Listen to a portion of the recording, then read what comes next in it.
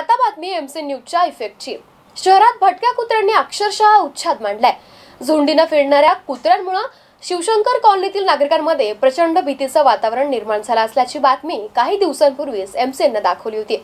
या बातमीची दखल घेत पालिका प्रशासनाने आज या भागात मोकाट कुत्रे पकडण्याची मोहीम राबवली आहे। मोकाट कुत्र्यांचा बंदोबस्त करण्यासाठी महापालिका यंत्रणेला अपयश आलं, त्यामुळे कुत्र्यांनी चावा घेऊन जखमी केल्याच्या घटना वारंवार होत आहेत। शिवशंकर कॉलनीत भटक्या कुत्र्यांनी उच्छाद मांडला होता। रात्री रस्त्यावर कुत्र्यांच्या झुंडीच्या झुंडी दिसून येत होत्या, मात्र धारकांच्या मागे हे मोकाट कुत्रे मागे लागत होते। याबाबतची बातमी एमसी न्यूजने दाखवली होती।